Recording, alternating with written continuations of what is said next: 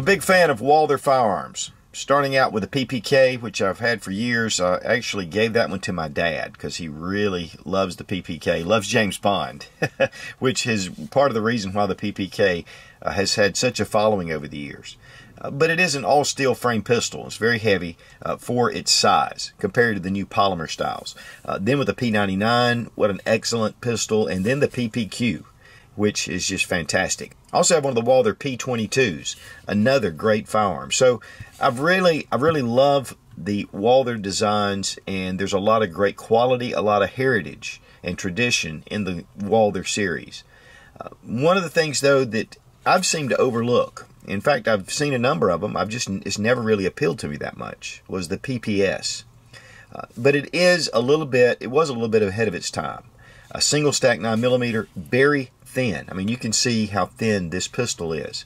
But there's a lot of really cool features about this pistol that separate it from a lot of others. I know really what kind of got me started really being interested in the PPS was some of Nut and Fancy's reviews.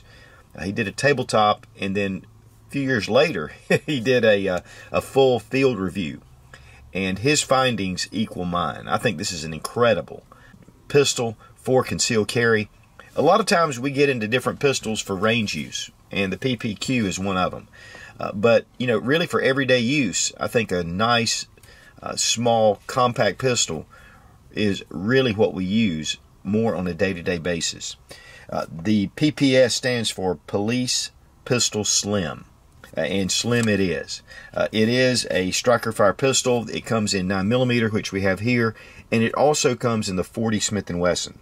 These pistols have been around for a little while. In fact, they were released in 2007. But with the new advent of the Glock 43, I thought it was a great time to pull this out and talk about some of the excellent features of this pistol. First thing we're going to do is make sure the gun is unloaded. And to do that, we're going to remove the magazine. And as you see, we have the standard paddle design. A lot of guys don't like the paddle design, but I think once you use it, you're going to really like it. I really like this design because I can drop the magazine with my trigger finger. Makes it really fast. And of course, the magazines are steel frame. You can come around with your thumb as well because it is ambidextrous. So, you know, I think it doesn't take a whole lot to get used to that feature. And again, the magazines are steel. They come with two magazines. It comes with a 7+1, and then we have an 8+1. Some models do come with the flush fit magazine, which is a 6+1. In fact, I've got one of those on order right now for this pistol to make it really slim and trim. So, you know, there are a lot of options, and it has a lot to do with the base pads. What this also does is it gives you extra gripping. In fact, this is a really full grip on this pistol. Of course, we do need to check the chamber to make sure the gun is unloaded, and it is. It is a standard striker fire pistol. It is a lot reminiscent of the Glock with the little tang that comes down. And what that's going to do is going to keep you from inadvertently hitting that trigger and firing the pistol. It has to be, and you can see the little bar in the back, and then it comes forward. One of the things I want to show you, though, this kind of unique, very unique actually, about this pistol is the striker indicator. If the gun is cocked, like it is here, you have a striker indicator. It's flush to the back of the slide. This lets you know just from looking into your holster that the gun is cocked. Or with the trigger forward, you can also tell the gun is cocked. Now I want you to watch the trigger indicator when I pull the trigger. Look how it comes out. The striker actually shows that it's cocked, but now it shows that it is possibly being fired. One of the good things about that is that when you're holstering your firearm, if you'll watch and you see this start to pull, you know that something's in the way of the trigger. And then it strikes and then goes forward, and then it's hidden. We're going to check out the trigger pull while we're here. It states on the website that it's 6.1 pounds. Of course, the gun is unloaded. We're going to take our Lyman trigger gauge. Got this at Brownells. Great source for all your different tools.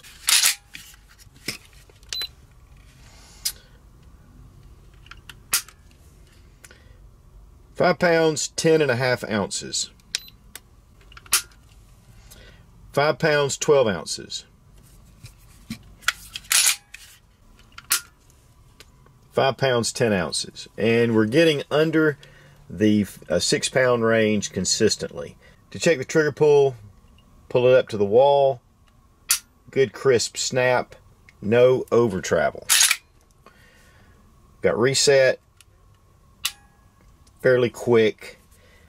Let's try it again. Trigger pull, hit the wall. Nice click. We're going to let the reset out. Reset's just a touch gritty, not too bad, just a little bit of some creep, but it's fairly quick. And there's just no over travel to the trigger. There are 2 back straps, and I have the larger back strap on here, which is kind of a little unusual for me, but you know, because I have kind of medium hands. This is the smaller back strap. It does get it down very, very nice to the grip. It's really easy to pull these off too. There's just a little lever here. You just push it forward, back to the grip itself, and then it just comes out. Now what this also does, it disables the firearm. This firearm cannot be fired. I can go ahead and cock it. See, it won't even cock because the mainspring comes down and it rests right here, and it has to rest on this little nub right here. Now to reinsert, you have 2 dots right here, and you're going to line it up with this frame right here, and then it just pops into place. And here's the pistol with the slimline grip on it. As you can see, it does make a considerable amount of difference. Again, I do like the larger grip, I think because of how thin the slide is. And very easy to remove. And we're going to put back on the big grip because that's what I like. The grip has really good texturing across the back here. Not only does it have serrations, but it has these lines as well, and that really gives you a good gripping surface. There are some finger grooves here with those same type serrations, and then we have these pyramids that come here. So it gives you a really good grip on the pistol, even with the flush fit magazine. But then, if you add one of the extended magazines, and this is the 1-in-7, the medium, you can see that I have a full grip on this pistol. So, you know, it really makes it nice. Again, I do have medium hands, but I think even with large hands, with the 8-in-1, you've got plenty of grip on this gun. It is, though, very thin. I mean, you can see how thin this grip is. It's just incredible. It feels really nice putting it in your hand, getting a good grip on it. These are the most important areas of your grip. The other is just a feel of comfort. You just have a good feel to it. But with these 2 areas is really where you grip your pistol, and no different than this one. You do have these divots here, or these recessed areas that give you a little more with your thumb and index finger to bring it in. The serrations on the slide are wide, but they're very easy to get a hold of. In fact, they're not sharp at all. They just really have a good feel to it. Makes it really easy to bring that back. Your slide stops right here. There are no external safeties, only on the trigger. But there is a hammer block safety, and there is a drop safety as well. It just is a really fine looking pistol. It has a Tenifer finish on the slide. It is Tenifer, very similar obviously to what Glock used for a long time. Glock's gone to a little bit different finish, but still pretty much the same type finish. It makes it a matte finish as well. One thing about this pistol, though, that's different than a lot of others is it does have an accessory rail. It is a rounded off slide. It's very just slim. There are no sharp edges. The trigger guard is rounded, but yet it's ample. It has a large area even for gloved hands. The slide release is the only thing that keeps this from being fully ambidextrous, but really most people now use just pull back and charge your weapon that way. Sights are large 3-dot sights.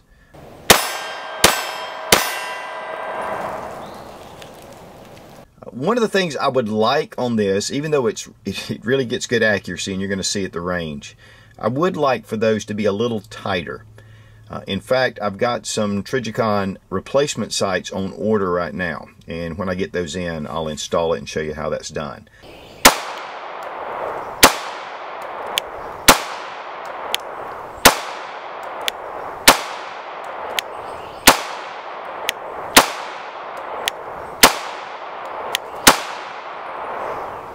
you know, I was really going to shoot 2 groups, but after shooting this one, I didn't want to mess it up. And I really like these easy to see targets. You'll see them on most of my videos, easytosee.com, and I'll have a link down below. But this is a great target system. There's a whole ton of different ones you can choose from, and I'll tell you, they bright up like daylight. As far as dimensions of the pistol, it's 21.6 ounces, which is a very, very nice weight on the pistol. It's just a little over 6 inches. It's 6.3 inches in length. It's 4.4 inches in height with the flush fit magazine. You start adding the base plates on the magazine, of course, it's going to extend that. And it's 0.9 inches wide, so it's less than an inch in width, which makes that really beautiful. Now, one thing to really note is the unusual ejection port. If you'll notice, it comes out and forward. This really helps with reliability. The shells are going to come out. They're not going to get hung up right here on the shelf. It's going to just pop right out, and I really like that. And obviously, when I was at the range, I didn't have any sort of malfunctions whatsoever. Everything functioned perfectly, and really, I was expecting that. It is a Walther. You pull it out of the box, and it's going to shoot. It's going to fire, and this one was no different.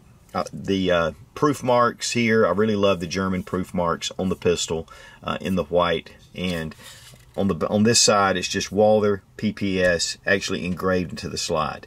The front of the slide does have cutouts here to make it really nice to get into your holster, in and out of your holster. So it's really made for concealed carry, and yet you could really use this as a duty pistol because it is large enough. It's not too small that it really feels tiny in your hand, but yet you can tell that it's really thin. The bore axis is not bad at all. It's not super low, but it's not high either. I think it's about a medium bore axis in my opinion. But the recoil is really light on it, and it just handles well. To me, it's not snappy at all. With the .40 caliber, you'd probably get a little snap to it. But, you know, it's like any gun. Whatever you choose, you just master that gun. You master the recoil, and you learn to shoot it well. Really, the PPS never really appealed to me. After seeing the P22, which was so ergonomic, the P99, and of course the PPQ, this really looked a lot blocky. It looked very thin. Well, it is very thin, but yet it still has incredible accuracy. I mean, I can't believe how accurate this little pistol is, and how comfortable it is to shoot even though it's thin. Now, of course, I've added the larger back strap here just because it's so thin. I like that just a little bit extra, and it really does help. So I think that at the range, sweet to shoot, no issues whatsoever. Those sights are nice and large. To disassemble the pistol, it's really simple. Go ahead and release your magazine. Make sure the gun is unloaded. Go ahead and pull the trigger. This releases your striker. Similar to the Glock, you have tabs on either side. Pull down, and it comes right off. I mean, that is really simple. The slide on here is very well done. It's got a double recoil spring, captive. Barrel comes right out. Very nice proof marks here on the barrel. Feed ramps on the barrel are very nicely cut and even curved, and so that's really going to help with reliable feeding, which of course this pistol fed flawlessly. This cut in the slide is just phenomenal. I mean, this really helps to get this slide back. No problems with it interfering with, you know, your spent cases. So I really like this unique cut here on this slide. Of course, the inside, very Glock-like, or Glock-inspired, I should say. And here we have the pistol field stripped. Of course, to reassemble, just go ahead and slide in your barrel, recoil spring, guide rod.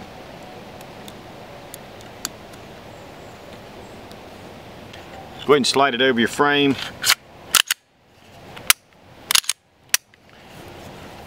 Ready to go. One of the guns I wanted to compare the PPS with is the new Glock 43 because of how thin and small it is. And really, the PPS is pretty thin itself. But one of the things you're going to notice right up front is the PPS does have a longer slide and barrel. So it's going to be a little longer in that dimension, and then just a little bit longer as well in the grip. This does have the extension on it, which we're going to take into account for, which really makes it equal to, and this is the smaller of the PPS grips. Now you can get one of the flush mag bases, which really helps. But magazine capacity is definitely one thing with the Glock 43 holding 6 rounds, or 6+1, and then the PPS going up to 8 rounds with the extended magazine. So that gives you a little extra there. Weight on the PPS is 21.6 ounces. Weight on the Glock Model 43 is 17.9 ounces. So you have a considerable weight difference as well. And even though the slides are really comparable visually, the PPS is just slightly larger, about 1/8 of an inch. So as far as in width. So that just kind of gives you an idea. Now, one of the things you're going to have with the PPS is less felt recoil because of just a little extra weight and a little bit longer barrel. Now, for a subcompact 9mm single stack, the PPS does have an accessory rail, which most of the subcompacts do not. And I don't really think it takes away or adds too much. It does square off the muzzle a little bit, but no accessory rail.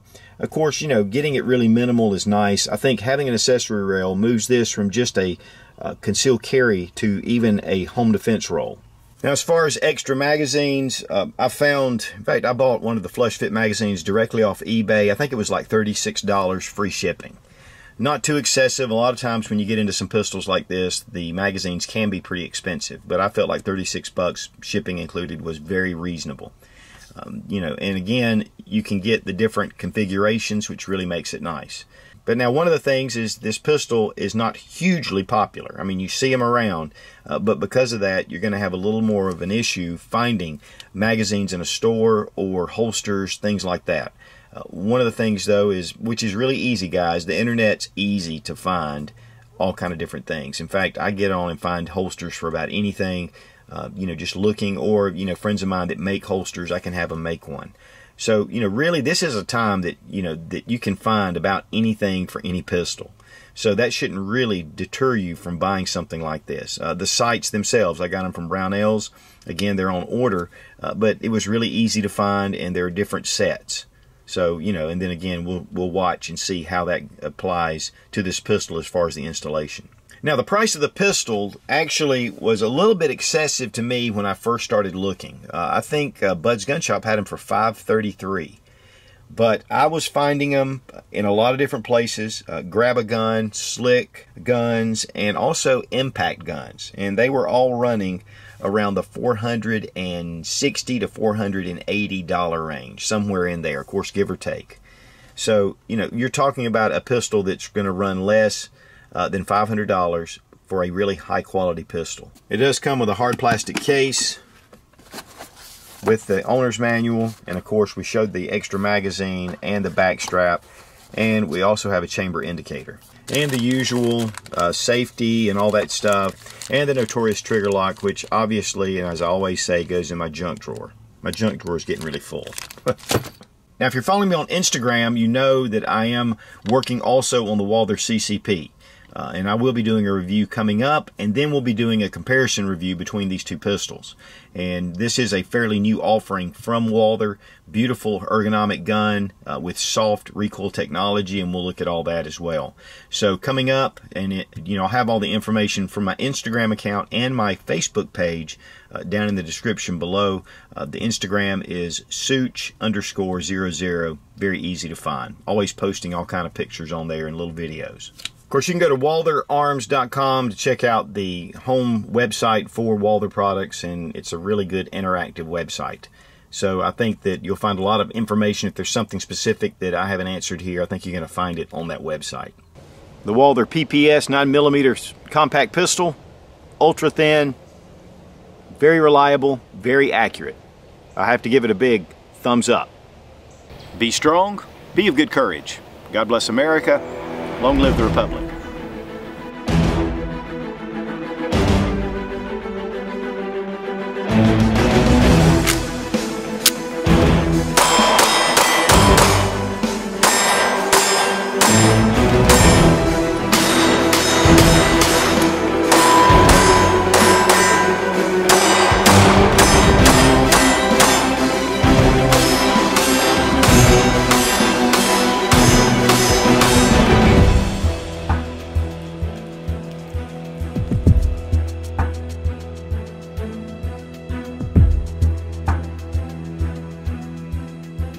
And also with the hammer forward, and you'll just, now if you're following me on, now obviously if you've been following me on Instagram, you'll see that I have been also, and if you're following me on Instagram, incredible little pistol, and you'll just, now if you're following me on, now obviously if you're, let me see, which is it?